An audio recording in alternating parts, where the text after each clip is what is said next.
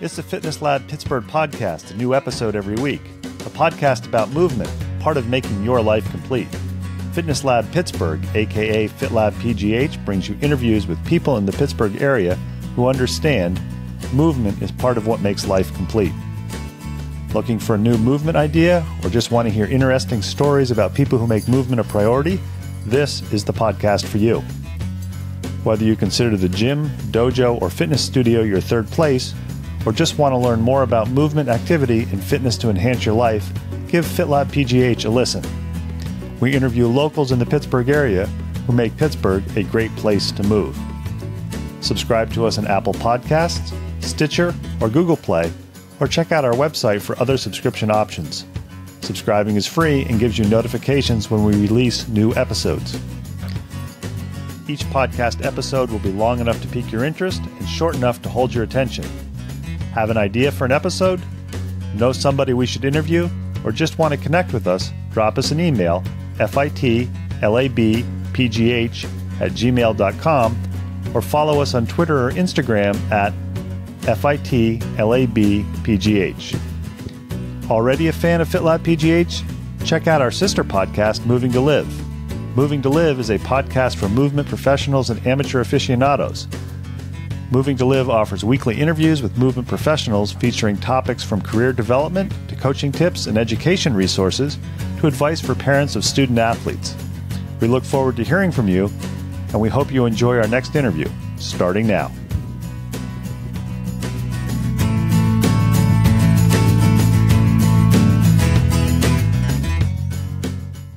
FitLab PGH and Moving to Live are both podcasts that believe movement should be treated as a lifestyle, not just an activity. Today we've got a crossover episode, which is when we take an interview and release it on both Moving to Live and FitLab Pittsburgh, because we think the topic is of interest to both of our listeners, and we think the information is something that's worth passing along. For those of you who are lifestyle movers and understand the importance of movement and having friends, our four-legged friends are just as important, if not more important in some instances, than our two-legged friends. That's why I jumped at the opportunity to talk to Dr. Julie Compton, veterinary surgeon, about the potential uses of CBD. I think you'll be surprised if you come back in 2 or 3 years from now and re-listen to this podcast about how our knowledge has changed, but I think right now, being aware of CBD and how it's starting to be used with pets is something that's useful. Dr. Compton, thanks for sharing your knowledge, expertise, and time. FitLab PGH and Moving to Live are back with another podcast episode. As you heard at the beginning with the intro, sometimes we do a cross podcast where we have a topic that interests listeners for both Moving to Live and FitLab Pittsburgh. Remember, the key ethos for both of them is movement is part of what makes your life complete. This is a bit of an atypical one today, but I'm excited about it because if you follow me on social media, if you follow FitLab PGH and Moving to Live on social media, you always see pictures of my Labradors. One of them has inflammatory bowel disease and also idiopathic epilepsy. And the vets that she works with do a phenomenal job, but it's kind of trying to plug holes in the dike with a dog that has that many medical problems. And my goal is to give her the highest quality of life. A few weeks back when she was up in internal medicine getting some tests, one of the Tex was all excited when she saw that I had started her on CBD products, not marijuana, but CBD products. And she said, there's a vet here who gives lectures on this, who's a surgeon who uses it. So I asked her to give the vet my card, and believe it or not, the vet actually responded to me, which I always appreciate, because sometimes when you give somebody a card, you're wondering what they're going to do with it, or if they're going to think this is a crazy person. And I am fortunate enough to be able to sit down today with Dr. Julie Compton, who is a surgeon, who is going to tell us a little bit about CBD and her experience with it. I think the great thing that Dr. Compton said is the fact that when I first talked to her, she said, look, I'm not an expert on this, but I've done some research and I can give you some information. So Dr. Compton, thank you for taking time out of your day to talk to FitLab PGH and Moving to Live about CBD and dogs and your experiences with it. Thanks for inviting me. I appreciate the time. I know that all of us who are pet owners are very familiar with vets, and some of us more familiar than others based on our experiences. But for people who are listening who maybe don't understand what a vet is, if they don't have pets, what's the education that is required to become a veterinary medical doctor? Right. So Most people that go to veterinary school usually go to undergraduate first, anywhere from 2 to 4 years. Most everybody's 4 years. Then you go to veterinary school if you're lucky to get in, because there's not that many schools in the United States compared to medical schools. And at that point, if you pass your veterinary boards, you are now a veterinarian. But then there's a subset of people that like to go on and maybe be more specialized, more specific. So they have sub-boarding in, say, like for me, I'm a surgeon. So I went an additional 6 years to be a surgeon. So 2 internships and a 4-year residency after that. But there's everything. There's dentists, ophthalmologists, cardiologists, internists, you name the specialty and they have it.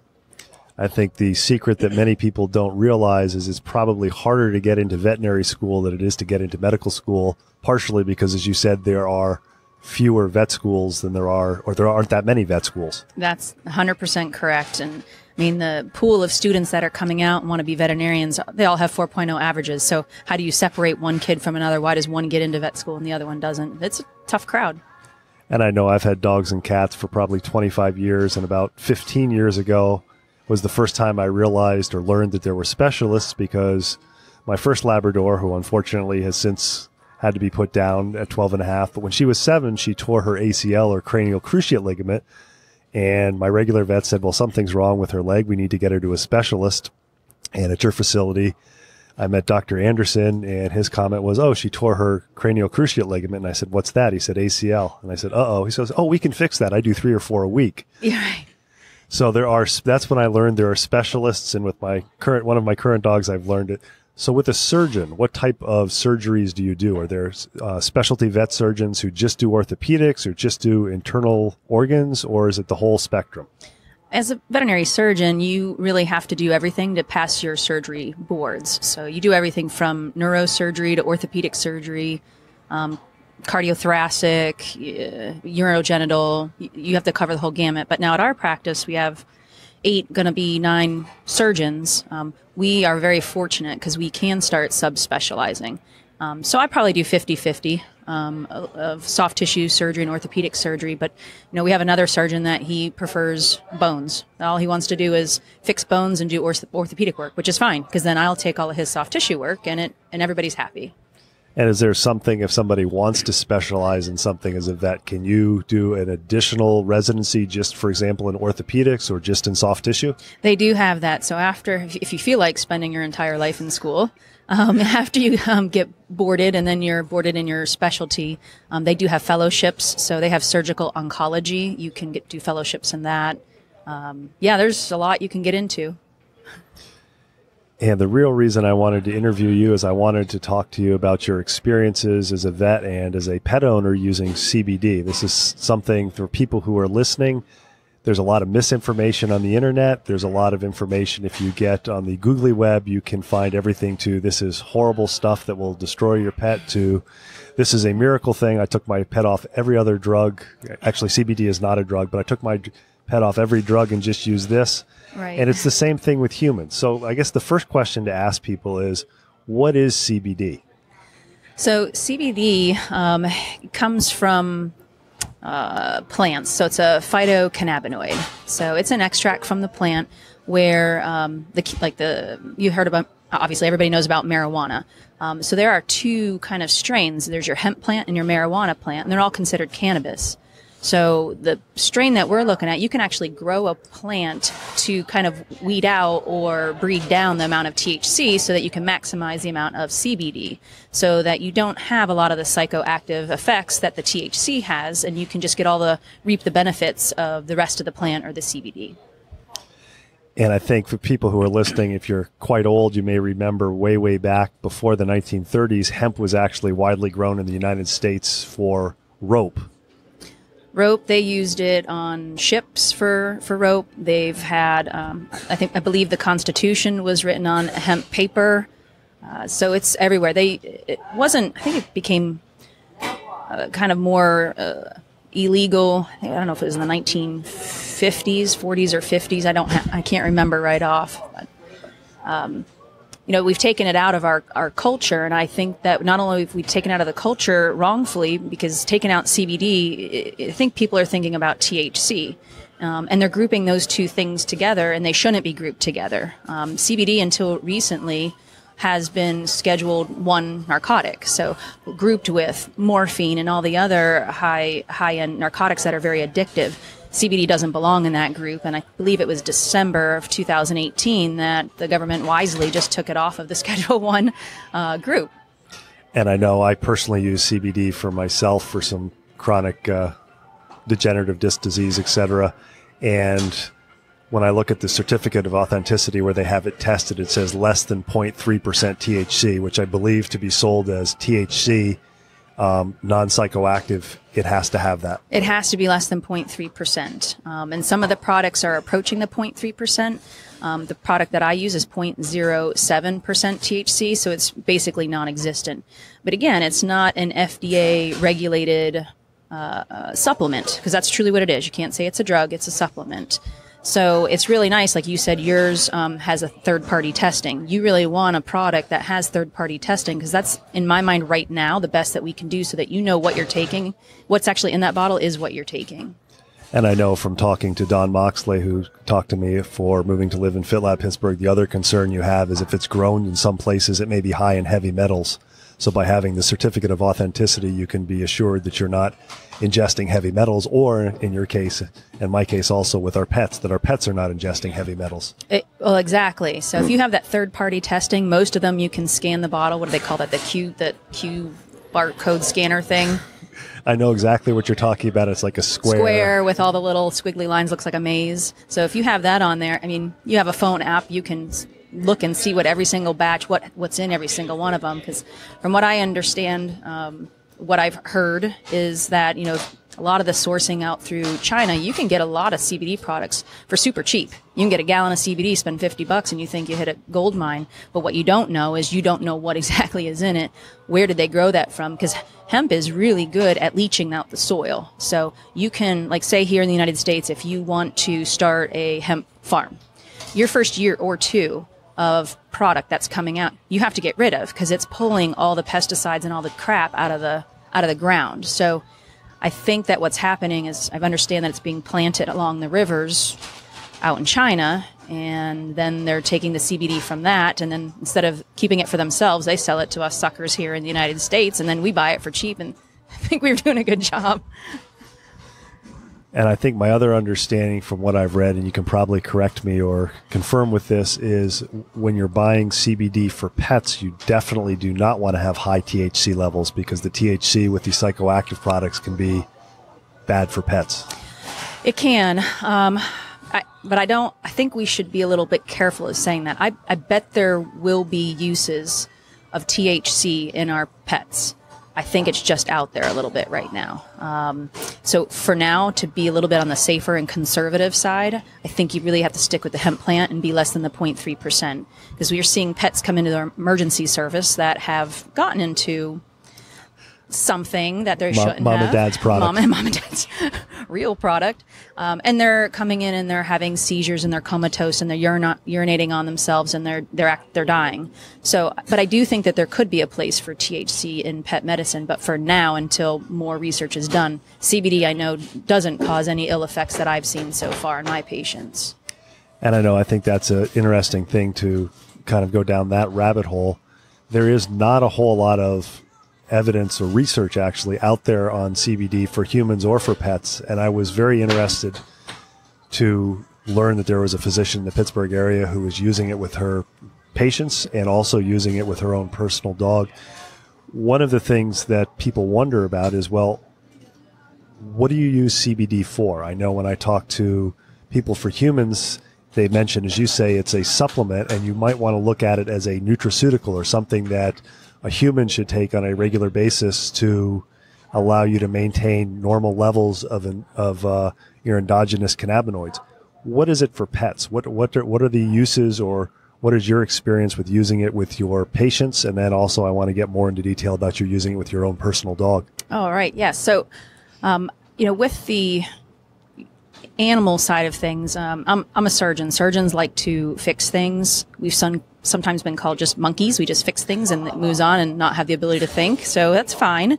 But what I've seen use for it for is not everything has to be fixed. if we can just improve things for our pets. So in my mind, if surgery is going to improve that pet, then yeah, let's do that. But if surgery may or may not, then can we find something else to improve their life? So in my world, what I use it a lot for is treatment for inflammation or pain. And that could be associated with osteoarthritis. That could be associated with maybe we just did a surgery. So it can help alleviate some of the symptoms of pain. But the other thing is, too, whenever I'm doing surgery, those patients then have to be strictly cage confined. And then they have to wear that big halo, the e-collar. And there's not one pet on the face of this earth that likes those things. So anxiety is another good use for CBD, is what they use it for in people. And I find there's a lot of relief for dogs, especially when I'm trying to get them to stay strictly cage confined for 2 months, say when your dog had his knee surgery with Dr. Anderson. So to me, those are some of the big things. Currently, I've also been using it on some of my cancer patients. There's a little bit of research out there. I think it was in mice that they had two sets of mice. They were given human cancer, and then one was given CBD and the other one was not. The cancer still grew in both subsets of mice, but it grew at a much slower rate in the ones that received the CBD. I don't know what that means. I don't have any research further on that, but there's something to it. It just means that we have our first step, and let's make the next step and the next step, because could it be a supplement for our cancer patients? I'm curious, how did you first become aware of CBD in pets? Because I know as physicians, even veterinary physicians, you want to fix things, as you said, mm-hmm. and sometimes if you use the googly web and you start reading things like, yeah, this is too good to be true, because I know if you pull up the prescription for a non-steroidal anti-inflammatory, it gives you all the benefits, but it also gives you the side effects. And similar with any other drug, there's always a positive and a negative for anything that you're putting in your body, especially when it's a pharmaceutical. So how did you first become aware of CBD? So it was probably August 2018, and my own personal pet, her name's Kira. She's a German Shepherd, probably the most beautiful shepherd on the face of the earth. She's 11, and she struggles with severe hip dysplasia. She has arthritis in one of her elbows. Most German Shepherds, as they get older, get a little bit neurologic in their back end. And she was a blood donor at my hospital, and every 2 months we would check her blood before she would donate to make sure everything was clear and clean. And she'd been doing it for years, and everything's been fine. She's been taking her non-steroidal anti-inflammatories and all of her other drugs that she needed. Well, one time her ALT, which is a liver enzyme, was through the roof. It was over 900. And I know 2 months before it was not. So I immediately freaked out, as you would do as a pet owner, not acting as a veterinarian at that point, but took her straight off of the anti-inflammatory and rechecked her blood work 9 days later, and it was back to normal. But that just was my clue that this child can no longer be on a non-steroidal anti-inflammatory. What else can I do? I ran the gamut of everything. I ran the gamut of underwater treadmill physical therapy, acupuncture, laser, Adequan injections, gabapentin, you name it. So I was in a pet food store, picking up the food for the dogs, and I found a bottle of CBD behind the counter. I asked to look at it. I don't know what the heck I was looking at. So I'm reading it, and I think it was like she was supposed to get 2 dropperfuls twice a day, and I think it was like $125, and I'm thinking, well, this might last 2 to 3 weeks. I don't know what I'm doing, and I just gave it back to the lady. It seemed like a lot of money when I don't know why it would work or how it would work. And then I remembered I had a friend of mine. She's a veterinary neurosurgeon, Julie Jarbo. And I knew that she was using CBD a lot in her pets, so I gave her a call. And so that's how that all started. I bought a bottle for my dog and then also for me. I was having back pain, so the two of us started taking it together, which initially was a little awkward because I didn't know how to put the dropper in her mouth, but then also in my mouth. And as much as I love her, I don't need her spit in my mouth. So my friend Julie said, well, put it on your finger for your dog and rub it on her gums because it works best that way. And then for the humans, it goes under your tongue and you sit for 30 seconds and then swallow what's left. So for Kira, she was to the point, she's pretty debilitated. She was no longer able to come upstairs for bedtime. All of our dogs come upstairs. Cats come upstairs. Even if we didn't want them, they come upstairs. So she was no longer able to join the family. So I started giving her CBD. and she scared the heck out of me. About 2.5 weeks later, I was upstairs doing something, turned around, and she was right behind me, and it frightened me because I didn't expect anybody up there. The only thing that changed was she was on CBD. So I'm not telling you that she doesn't limp. I'm not telling you that she's not sore. But if my child can make it up the stairs, because again, our pets are our children for the most part, but if she can make it up the stairs and sleep with us at night, that to me is quality of life. That just improved her quality of life and my quality of life, my whole family's quality of life from one little thing.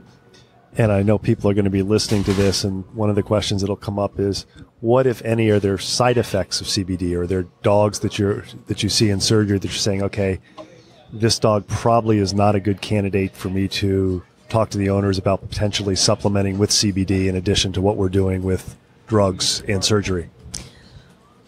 I don't have too many reservations yet. I know the product that I like to use, they do say be careful if the patients have low blood pressure, because it can lower their blood pressure by a few points. Other than that, if it causes a dog to have diarrhea and they already have diarrhea symptoms, then maybe you shouldn't use it. But for the most part, I've not seen anything toxic. I've not seen drawbacks. I did talk to Dr. Bagley. He's one of our ophthalmologists. And he said that it might be very useful in glaucoma patients. With that said, when you said that there's always some good and there's always some bad, there was also a recent study that came out that said that the CBD may actually increase ocular pressure. So again, we need to, I think, look into that a little bit further. And do you think, or from your research, do you think that the reason we haven't seen a whole lot of research on this is because until recently it was a Schedule I drug? And that is right. Although there is research done on Schedule I drugs, for anybody who does research to get permission from either the animal IRB or the human IRB is generally quite difficult. Yes, your hands are much more tied. It's very hard to get the medication to even medication supplement, whatever you want to call it here, in order to test it. So I think the gates have opened, and I think we're going to see a lot more in the next probably 2 to 5 years, a lot of research. It's kind of exciting. I'm curious, when you first became aware of this and started looking at it for your dog, how long was it before you connected the dots and said, this might be beneficial for some of my patients also? Well, and that was just it. I know that my friend was using it in all of her neuro patients, and I felt really uneasy about using it in any of my patients or recommending it until I could see, does it actually work? Because I'm pretty pessimistic on medications. Again, surgeons like to fix things. We don't give medications to fix things or supplements. So after about 2.5 weeks, when I saw her come upstairs, I thought there is something to this. And after I took it and I could feel an 80% improvement in my back pain, I mean, there's nothing more than like trying it yourself and seeing that it has helped you. So at that point, I started considering it in a non-obtrusive way to my clients. If you just listen to your clients, hear what they are saying and hear what they want. Like I had a 12-year-old Yorkie, blew its ACL out. Go figure. That's what we see a lot of. But the dog's 12 years old. The dog is not out running marathons. It's not expected to go on 5-mile hikes with the owner. It's expected to be on the couch, go to the mailbox with mom and dad, and come back in and eat. That's all it's expected to do. So, putting $4,000 into that dog's surgery, putting the dog through that surgery, with the risks of anesthesia, the risks of infection, everything associated with surgery, the owners really weren't, I could have pushed surgery on them and probably she would have done it, but it wasn't the right thing. If you just listened to the mom, it wasn't what she wanted. So she asked if there was any medications that would help. So of course, we talk about the NSAIDs, and the problem with the NSAIDs, well, one, the good thing is, like you said, there's always good and bad. The good thing is they work great, make the dogs feel great. The negative thing is it can cause body functions to not work correctly. So you can get GI ulcers. You can have your liver and kidneys suffer from it. So we make them come in every 2 months and get a blood draw. So now the mom is calculating in her mind, well, I'm really busy. I've got 4 kids. I don't want to come into the vet clinic every 2 months and spend $100 on blood work. Never mind the exam, because there's always an exam too. So she wanted other things. So I talked to her about using CBD, as well as considering gabapentin. But talked to her about CBD, gave her my phone number. She got a bottle, and it was 2.5 probably 3 weeks later, she called and said, I need another bottle. Can you mail it to me? She's like, he's almost not limping anymore. There's not yelping out in pain. And if this is how it's going to be for the next 2 to 3 years of his life, she's like, I would never get surgery. So I know that sounds awkward. A surgeon just kind of pushed a surgery away. But to me, like, that makes me sleep at night. It was the right thing for that pet. And I'm curious, have you ever had pet owners who look at you when you say this and say, I don't know, that's illegal, or that's something, I don't want to put my dog on something like that? Most of the time, no. And honestly, most of the time they're asking me about it, which is also one of the reasons that I got into it, because clients would ask me, well, I'm going to give my dog some of my CBD oil. Is that going to be okay? And I was like, well, sure, can't hurt. Go ahead and try. But I really had no idea what I was saying. I didn't know. I didn't know anything about CBD, nothing about endocannabinoids. I knew nothing. So that's where I kind of started at least reading and learning a little bit about it, because you do not learn about this in veterinary school. They don't offer it. You got to do it on your own. And you mentioned that you've mentioned this a couple times, endocannabinoids. Can you, for people who maybe are not familiar at all, just briefly explain what that is in very simple terms? Yeah, because that's all I have is simple terms. But endocannabinoids is they are substances that are made in your body that helps regulate homeostasis. Homeostasis is just your body's ability to maintain regular normalcy. And if you're deficient in any of those substances, then maybe you have increased anxiety. Maybe you're unable to sleep. Maybe you have more inflammation than you should have in your back, for example. So when you take CBD, it's just replenishing what you're deficient in. So you can't really overdose on CBD. It's just going to pass out of your system. It's only going to fill what you're missing. And I know I've been dropping down the rabbit hole with this just because I'm innately curious. And I believe it was first isolated or discovered in the early 1980s in Israel. I might have to correct you on that. You can. I believe it was back in the 1940s that it was discovered, but I don't think they knew what they discovered. And they isolated it separate from marijuana. So I think it was much before that. But I think all the education on it and learning the endocannabinoid part of it, I would agree with you, is probably more the 80s. And I'm curious, when you look at the research for this for CBD, I mean, I know there's a number of small studies out there that have looked at it with epilepsy in humans, and you've mentioned 1 or 2 studies with animals. There really has not been a whole lot of research done at all, so it's kind of, we don't know what the benefits are. We just know that there doesn't seem to be, for most animals, very many side effects that are negative. Is that correct? That's exactly what I'm seeing. You can do a PubMed search and you will find thousands of articles. But what we want it for as people, for our dogs or for us, is we want it to treat a specific condition. So that's where the research is going to have to get much more specific. But I would argue, I know that we talked about this before, I would argue, why are we reaching for it to treat a condition? Why are we not reaching for it as our daily supplement to keep our endocannabinoids at a steady state? Use it for homeostasis. Why are we waiting till our body is in a state of disarray to take it? So to me, in my family, that's what we take it twice a day. It is our normal, sits right next to the coffee pot. Mine is before my espresso. And okay. I think this is something that people need to think about. It may not be for you right now. It may not be for your pets.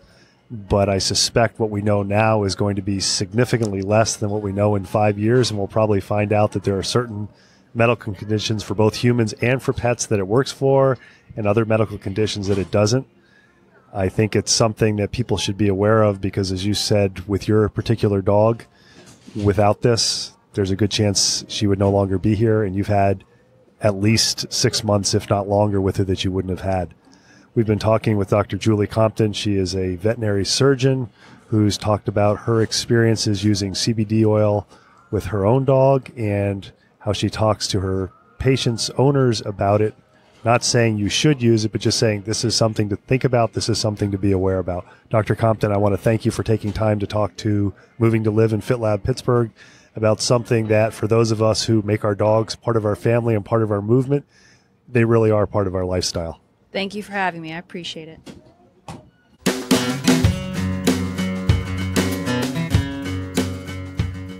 Thanks for listening to the latest episode of FitLab PGH, brought to you by Moving to Live. Intro and exit music is Marathon Man by Jason Shaw. Check out the show notes for contact info for our latest guests, links to other information mentioned in the episode, and links to our sister podcast, Moving to Live. Moving to Live is a podcast about movement and exercise for professionals and amateur aficionados. Moving to Live offers topics from career development to coaching tips and education resources to advice for parents of student athletes. You can subscribe to us on Apple Podcasts, Stitcher, or Google Play, or check out our website for other subscription options. Your free subscription gets you notified when we release a new episode. Questions, comments, suggestions? Email us at fitlabpgh@gmail.com or follow us on Twitter and Instagram at fitlabpgh and like us on Facebook. If you enjoy our podcasts, please tell your friends about us and consider leaving us a review on Apple Podcasts. Make FitLab PGH a go-to place to learn more about movement in the Pittsburgh area. Until next time, keep on moving.